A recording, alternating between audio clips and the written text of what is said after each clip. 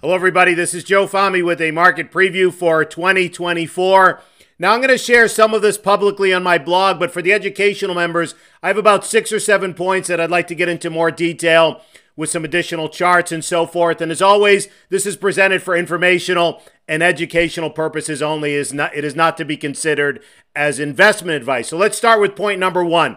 I'm expecting about a 10 to 15% gain for the S&P 500 in 2024. And I'm basing it on the following factors. The main one is the incredible technical strength that we saw in November and December at the end of 2023. Now let's go back for the reason behind this technical strength. We had that Zweig breadth thrust and that incredible strength in November when Fed Chair Powell hinted that the Fed was done with this current interest rate hiking cycle. And then it continued in December when the Fed confirmed that they're done with this interest rate hiking cycle. So please keep in mind, the market is a discounting mechanism. It trades on what's going to happen 6 to 9 months from now. So this incredible technical strength was basically factoring in lower rates heading into 2024, roughly 5 to 5.5% Fed funds rate to approximately 3.5% by the end of 2024. Now, here are some additional statistics I'd like to present. I discussed that Zweig breadth thrust. This was invented by Marty Zweig. He interpreted it as a signal that a new bull market is starting. It's a very rare event, as mentioned here by Ryan Dietrich, a rare signal that I think we've only seen 18 of them since World War II. But the whole point is that it bodes well for continued strength as the S&P was higher every time a year later. So continued strength 6 months and 12 months from now. Here is a second statistic I'd like to present. It's the percentage of S&P stocks above their 50-day moving average. This was tweeted out on December 23rd. Crossed above 90%. Since the year 2000, it's higher 98% of the time 12 months later with a median gain of 13.8%. As the tweet says, is this a sure thing? Of course not, but it's just favorable for continued strength going forward. A third stat presented by the great people over at Sentiment Trader saying that the McClellan Summation Index for the 4th time since 1950 crossed over 1,500. Again, another rare event. The only precedents were at the end of bear markets in 1970, 1974, and the early 2010s. A final stat presented also by Ryan Dietrich about the incredible strength that I talked about in November, December, saying that when the S&P gains over 10% in November and December, like it did at the end of this year, 2023, Q1, the following years have never been lower, and in fact, a year later is up to 20% on average. Now, I could continue on with 10 more stats like that, but the whole point is that strength usually leads to more strength, and a lot of these are rare events that also lead to more strength. Again, it doesn't mean it has to happen. We're just talking in terms of probabilities and statistics. Now, moving on to my second point. Does this mean that we're just going to go straight up without any pullbacks? Of course not. I'm always talking in terms of probabilities and statistics. Now, this is an old chart that hasn't been updated, but the point here is that the average intra-year pullback over the past 50 years is about 14.5%. So let's not forget, there's usually going to be volatility and unexpected events along the way. Just recently, towards the end of 2023, in August, September, October, we had about a 12% pullback. So just keep in mind, it's never going to be a smooth ride. There's always going to be volatility during the year. Now, moving on to my third point, when we could potentially expect some of these pullbacks or some of this volatility. Again, I'm always talking in terms of probabilities and statistics, so I have some more data that I'd like to share with you now. The first 3 are based on presidential cycle. Again, just great information that can help with probabilities.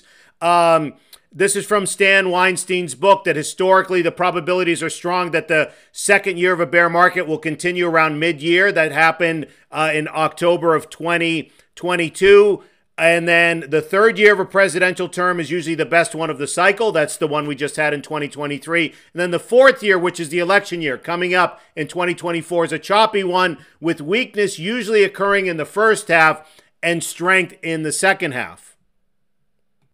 You can see it here in this chart about the S&P quarterly returns based on a 4-year presidential cycle. I know it's highlighted on the left, but that's not what we're focusing on. We're focusing on the last 4 on the right, where you can see the 4th year of a presidential cycle this upcoming year in 2024. The first quarter tends to be muted, and you tend to see strength towards the second half of the year.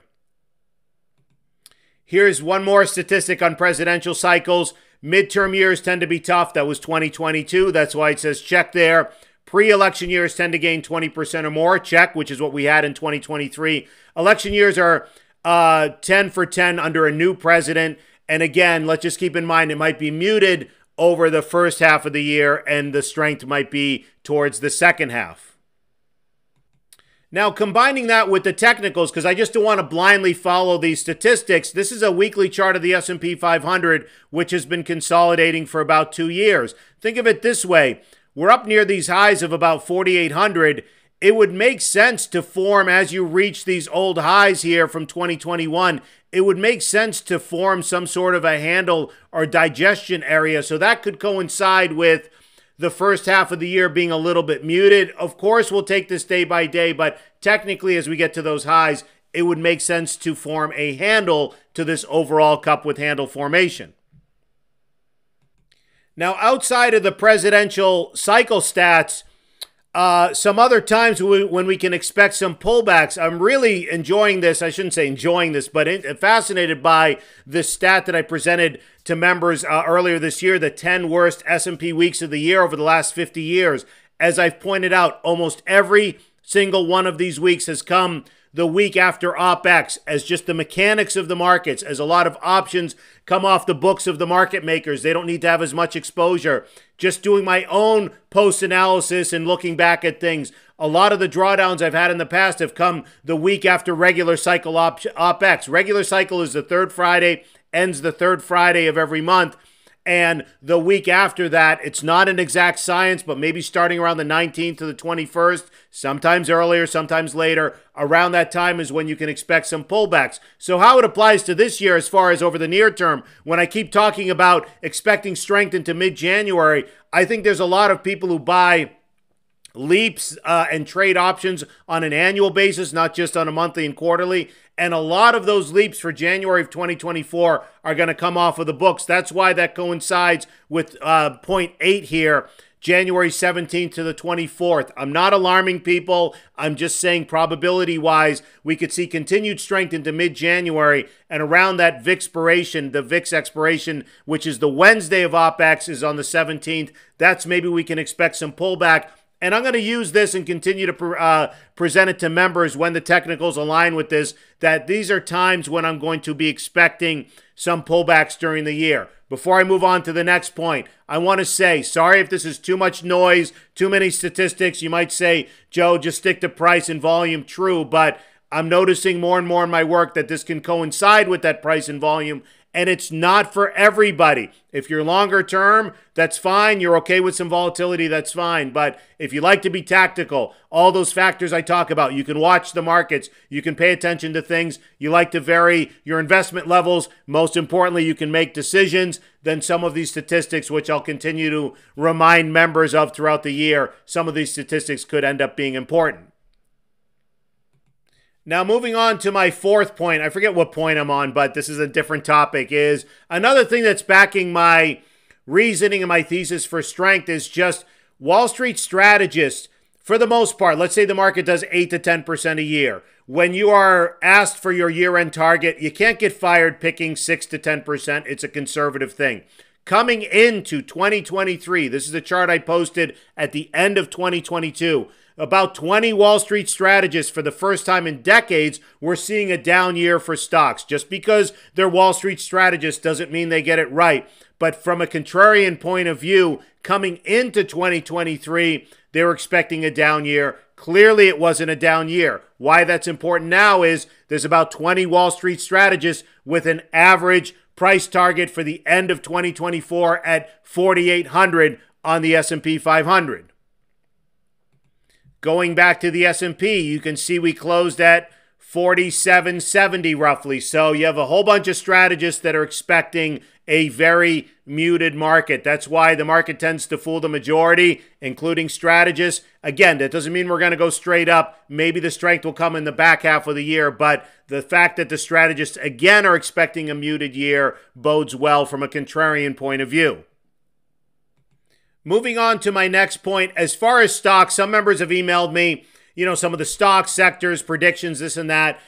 Look, it's not a matter of predictions. I'm just trying to have a little bit of foresight, trying to anticipate some moves in the markets. But I like to think of it as I'm going to go with the flow and adapt. As the members who have been with me for a while know that I'm very flexible, very open-minded with my approach. I do think the themes of AI, I'm not going to take Michael Jordan out of the game. I still think the themes of AI are going to be strong. I think there's a new bull market powered by AI. So NVIDIA and Microsoft continue to be my top two positions. And I'm not saying they're going to have the gains that they had in 2023, but I'm going to stick with them because there's still growth prospects, and I still believe that this bull market is mostly going to be powered by AI and the productivity gains that are going to come from AI. Another one that I've mentioned sort of longer term, and again, as the year progresses and certain things develop and certain technicals, unusual options activity and so forth, of course, I'll present more conviction ideas. But Uber is one that I talked about in recent videos. After that great technical strength, talk about a cup with handle. This makes sense as it runs back up to these highs from 2021, around $60. That's where it's forming this tightness and this handle here. So I like the incredible strength. I like the decent normal consolidation on light volume. This is one for people who are interested in longer term, I think could be a double in the next 3 years. So again, will it go straight up? Of course not. Study price action, study history, normal bases along the way. But this is one of my more conviction ideas, not only for 2024, but over the next few years. One other sector that I'm going to continue to work on for you is biotech, which I was bullish on coming into 2023. I was right for a little bit, but the weight of the higher rates affects biotechs, especially a lot of the small and mid caps that rely on financing and lending while they're going through their trials and so forth because they have to pay the bills and keep the lights on. Nevertheless, the incredible strength I talked about as the market was shifting, anticipating lower rates. Who's going to benefit from that? Housing and biotech. And small caps, of course, and other sectors, but biotech was one of them.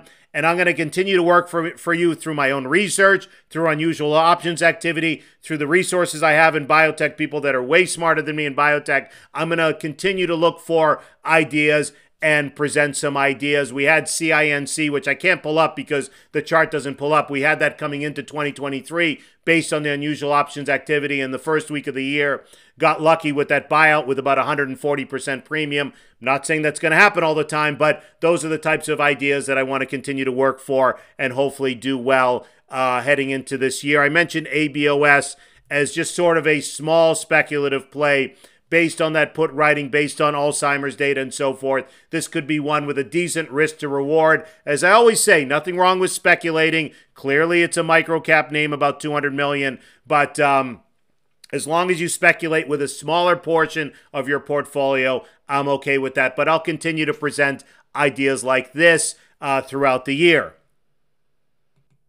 One last post I want to close with. It's something I tweeted out towards the end of this past week, saying if you did well in 2023, congrats.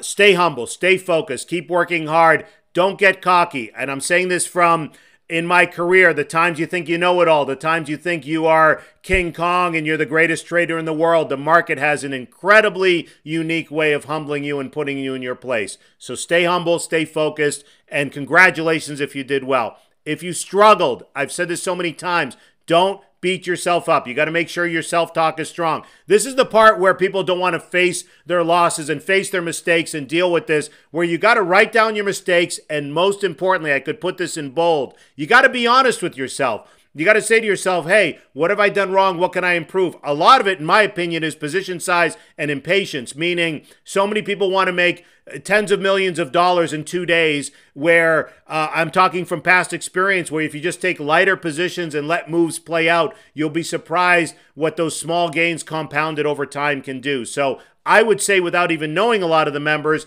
that a lot of it has to do with just trying to plow into too big of positions. It increases emotions, you get stressed out, and it ends up leading to losses and stopping yourself out when you probably shouldn't have, because the chart was fine. And the other thing is just being patient. So those are two things just from my own experience I could pass along that I think everyone should work on. And that's why I say work on making those improper adjustments. I make mistakes all the time. I just try to minimize those mistakes. I've shared tons of losses with members with you over the year, but how many times have I said it's a 2% position, it gapped down a quarter. It's a 5% position, it gapped down 10%, whatever it is, it affects the portfolio 25 basis points or 50 basis points, which I can live with on a $100,000 portfolio, just using round numbers. Getting hit $250 or $500 is not going to ruin or damage the portfolio. Thankfully, I've had some decent winners that I've taken for bigger gains to offset that and had a very good year. So my point is, it's all about slow and steady progress, which I hope to continue to guide members with throughout the year. So again, just to quickly review, I'm expecting about a 10 to 15% gain based on a lot of the technical strength we saw in November, December. It doesn't mean it's going to go straight up. I'm expecting drawdowns along the way. That presidential cycle, we could see muted gains in the first quarter, first half of the year. It tends to be weighted towards the second half. I'll be using those week after options expiration and continue to remind members. And again, it's hard to make predictions and present names that I love for the year, but as they show up, I'll, of course, continue to work for you and present them along the way. So I hope you found this preview helpful, and good luck in 2024. Thank you.